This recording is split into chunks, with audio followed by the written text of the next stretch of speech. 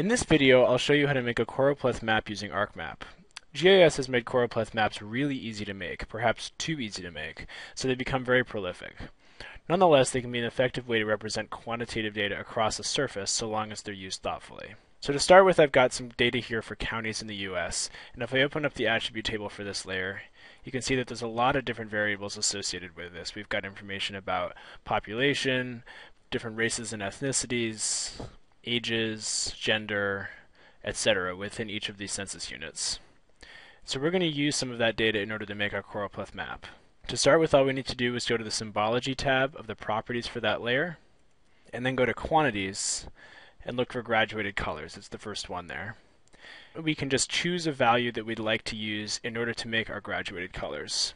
So for the sake of this example, let's look at the Hispanic population that's in each of these counties. So if I select Hispanic for the value and then hit OK, we get a Choropleth map, but the information in this Hispanic field is just a raw count of the number of people in each one of these counties that identified themselves as Hispanic in the 2000 census.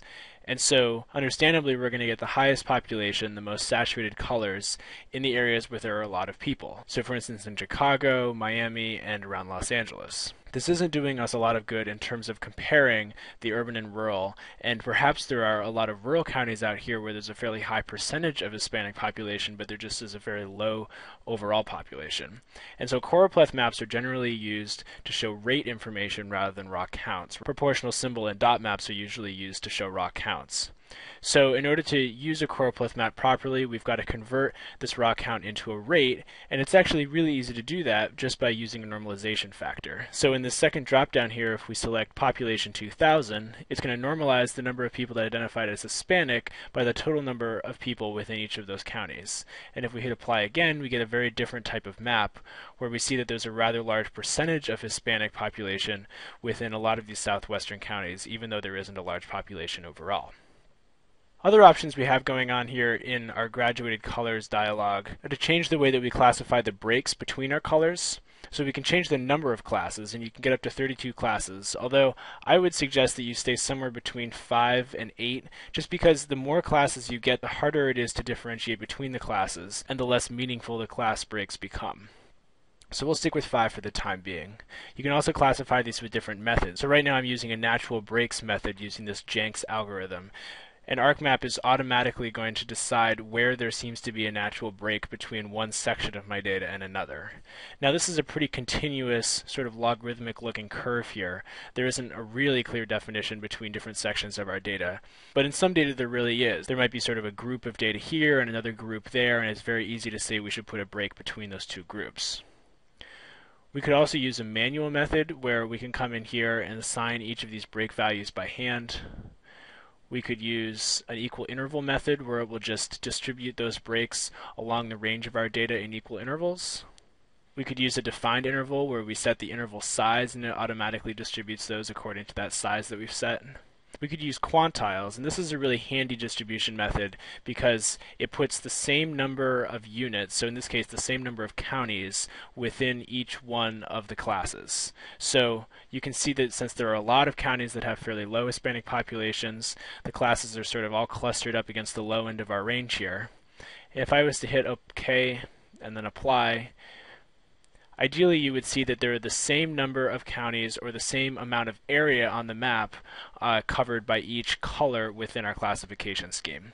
Now that's not true here because counties are different sizes, and somewhat inconveniently a lot of the counties that have a large Hispanic population are also really large counties. So they dominate the map, and there's somewhat of an imbalance between the high saturation areas over here and the low saturation areas which are in relatively small counties towards the northeast.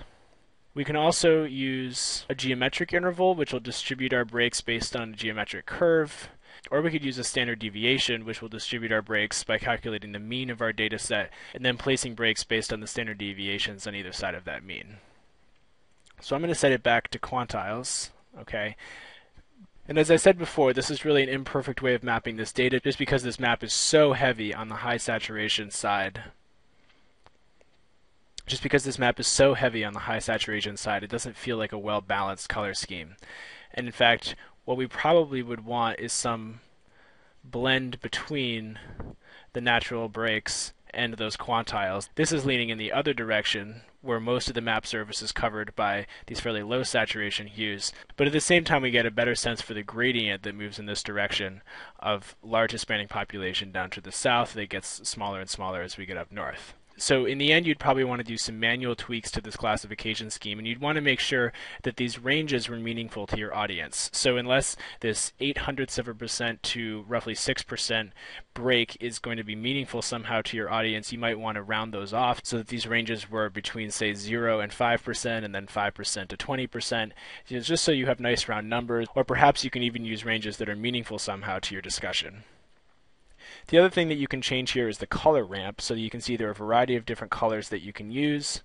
There are color ramps that go between low saturation and high saturation of the same hue, and that type of color ramp is most appropriate for this data, where all we're showing is low density and high density of the same variable. If we were mapping something that was polar, so say we were mapping a gradient between high density of one thing and high density of another thing, then we might want to use one of these polarized color schemes, like this one, for instance, where we would be showing a high density of one there and a high density of the other there with sort of a mix in between.